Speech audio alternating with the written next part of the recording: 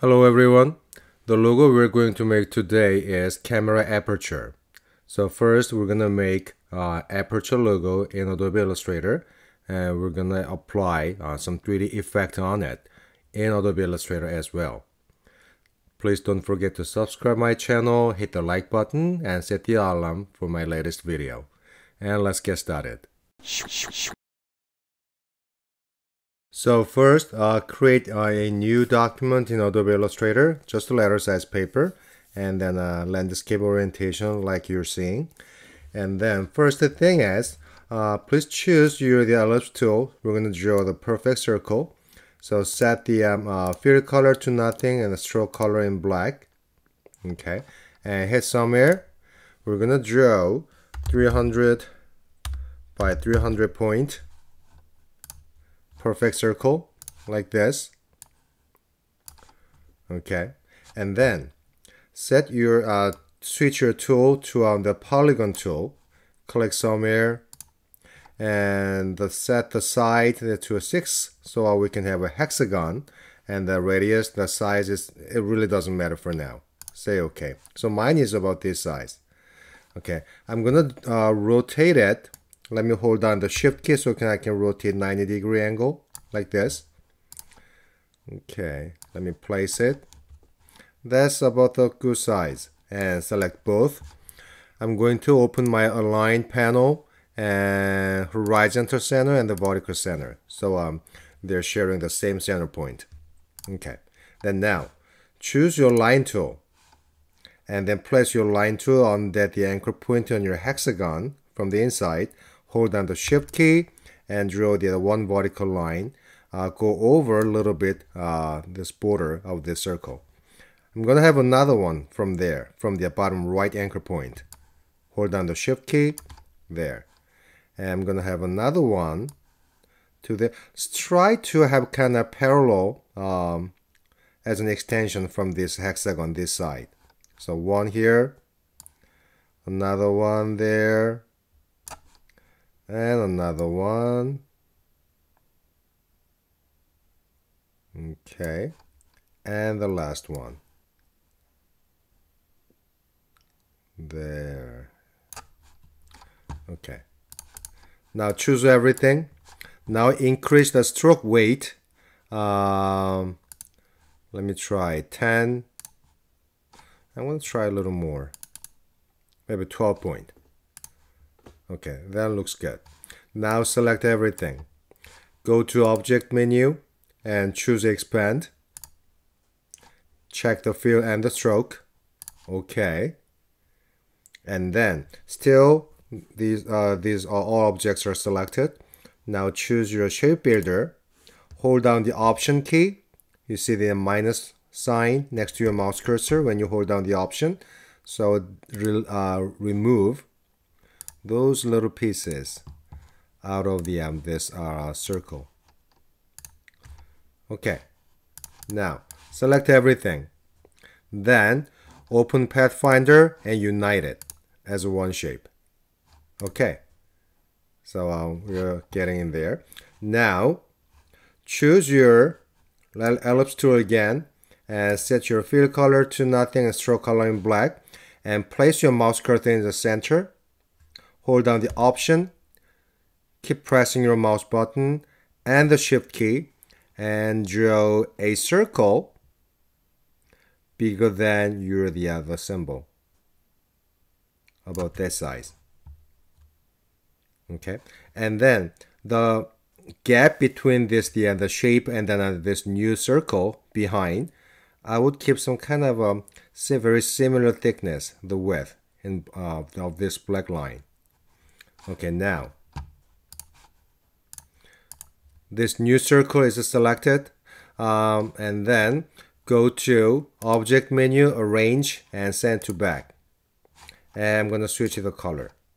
So actually there are two objects, big circle and then the aperture. Select both and make sure this aperture is on top.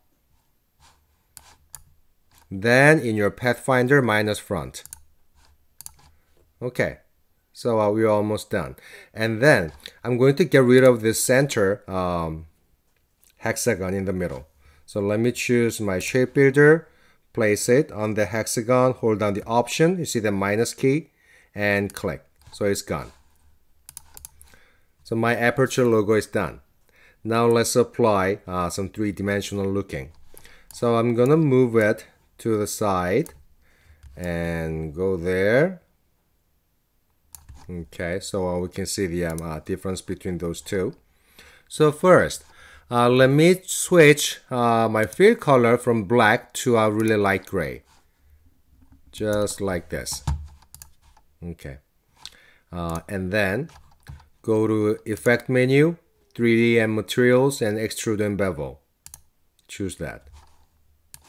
So by default, it will have some kind of a certain angle like this. Scroll down. You're gonna see the presets.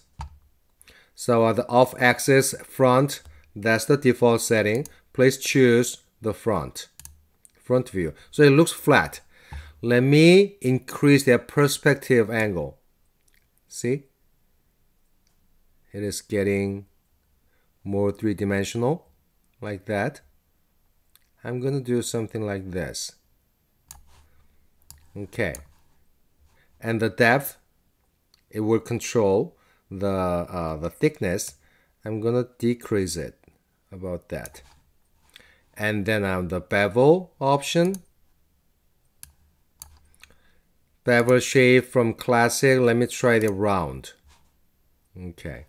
And then width, see, you see the difference, so not too much width. And the height, I'm gonna increase it a little more, but not too much.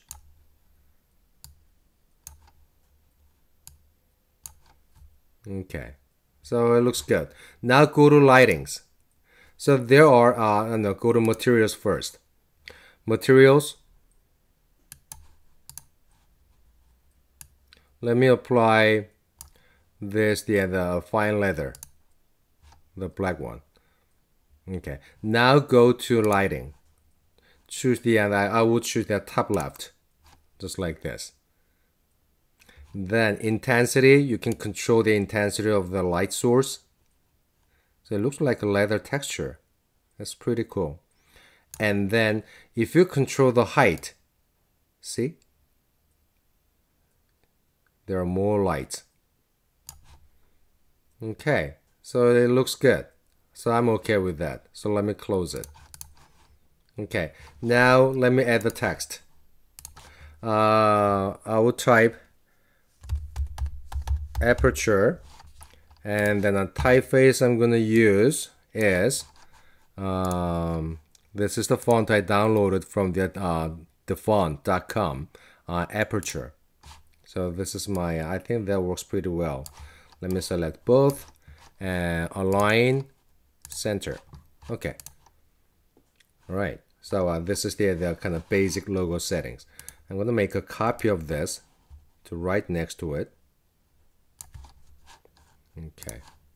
Then this time, let me change the fill color, the text color to white, and then I'm gonna apply Effect, Stylize, and Auto Glow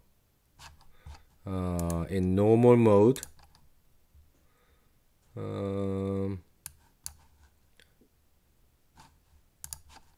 So it looks good.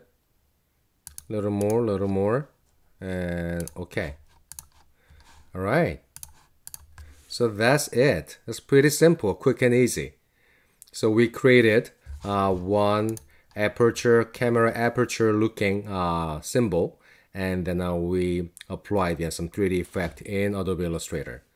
Oh, I'm sorry. I forgot just one more thing. Let me apply some drop shadow. So it will look more three-dimensional by adding some depth. So under Effect menu, again, Stylize, Drop Shadow. So it's okay. Yep, I'm happy with this setting, and okay. So it is more like a three-dimensional. All right. So I hope you enjoyed this video, and thanks for watching. I'll see you next time. Bye bye.